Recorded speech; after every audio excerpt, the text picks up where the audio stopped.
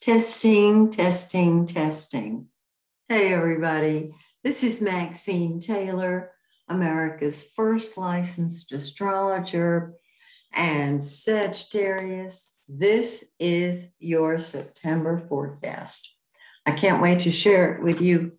I've got a couple of announcements first, and I hope you enjoy them and that you'll take advantage of them. Okay. First of all, the world is crazy. Have you noticed? We can't count on anything or anybody to say or do what they say they're going to do. And what occurred to me, particularly so right now, since Mercury is going to go retrograde in September, is that it's time for me to offer my September special, which is either a 6-month forecast or a 12-month forecast for you based on your exact minute of birth, month, day, and year, and city of birth, and of course, the exact time of birth. I have found that I get great comfort from my astrological forecast. I do it all the time. And I know that at times like these, it is wonderful for you to have your own personal forecast. So I'm offering either a 6-month forecast or a 12-month forecast at great savings. If you will go to my website, MaxineTaylor.com, and order the forecast of your choice. I think you'll be very pleased that you did, because it will give you a roadmap to follow based on you and you alone. Not everybody born under your sun sign, you and you alone. So you're going to find it very, very helpful at times like these to have your forecast. So this is something I don't usually offer specials, but I feel like it's real important right now. Okay, that's announcement number 1. Number 2, some of you have been waiting for this. This is the announcement about my latest book, Your First Sexual Imprinting. This is not an astrology book. It goes beyond astrology. It is written as a personal empowerment book for women. In it, I share my Take Back Your Life system, which is so powerful and helps you get through all kinds of trauma and release them. Now, the thing is, the first sexual imprinting is your first sexual experience. And in interviewing women for over 50 years, what I have seen that so many women have negative imprinting when it comes to sexuality. This imprinting began when they were little kids, little girls, and they didn't have the the language to express what had happened, but they knew that something was wrong, and it has set the tone for the rest of their life. And so I wrote this book for women. And I hope that you find it very helpful. I haven't even gotten my copy of it yet. I only have the proof. And I suggest that you go to Amazon and get a copy, because it's available on Amazon.com. Now, it's entirely possible that just hearing me talk about this, you might want to have a private one-on-one session with me to carry you through your own imprinting. Many of the stories in my book, well, all the stories are true, and they're all anonymous. And if you would like a one-on-one session with me, just go to my website and go to the spiritual coaching tab and set up a time where you and I can get online together on Zoom, and I can carry you step by step by step through releasing your first sexual imprinting. It can transform your life.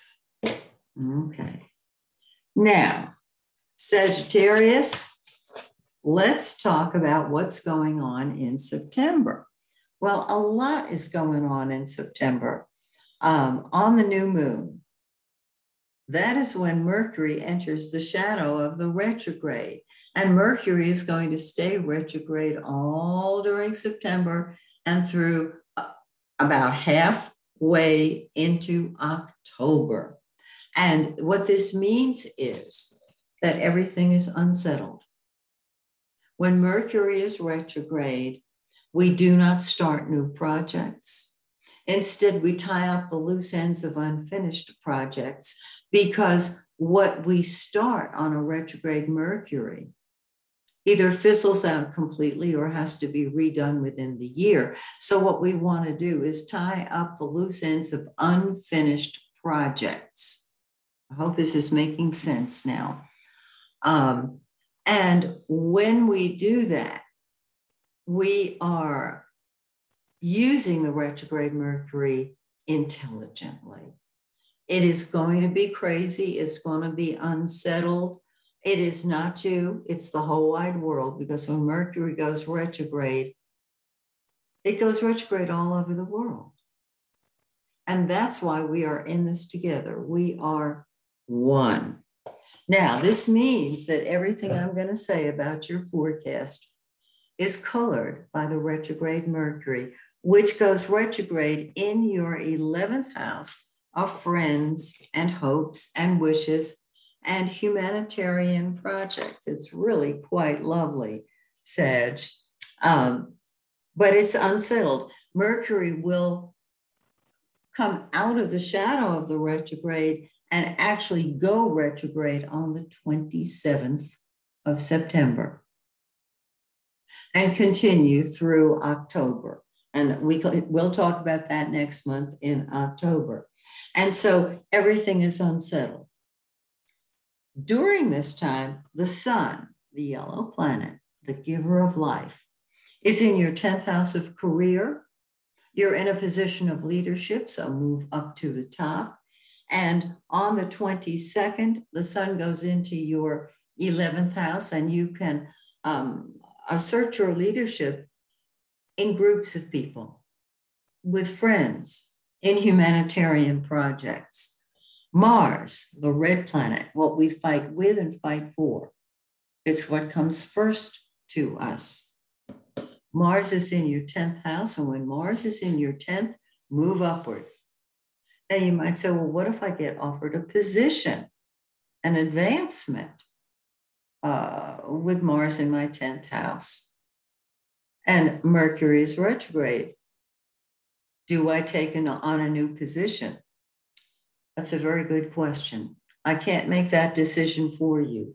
But you do not want to start a new project on a retrograde Mercury if you can help it, because you have to redo it during the year. Okay. So you're in a position of leadership, and then on the 14th, Mars moves into your 11th house, and you're passionate about humanitarian projects and humanitarian groups and being a friend in general.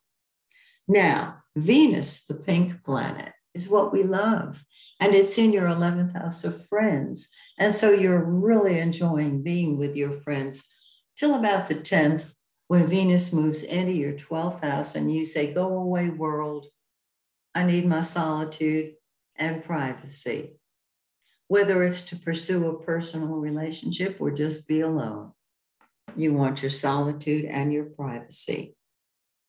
The new moon on the 6th is in your 10th house and encourages you to move upward. So my suggestion would be that you do that, okay? And 2 weeks later, on the full moon, on the 20th of September, it's in your 4th house of home, family, and real estate. And emotional situations with family members can come to a head. Domestic issues can come to a head. It doesn't mean it's going to be World War III. It just means they come to a head. And so this is what your month looks like. And if Mercury were not retrograde, it would not be quite as confused. So join me next month when once again I take a look at your forecast. Until then, may the stars shine brightly on you and yours. Bye for now.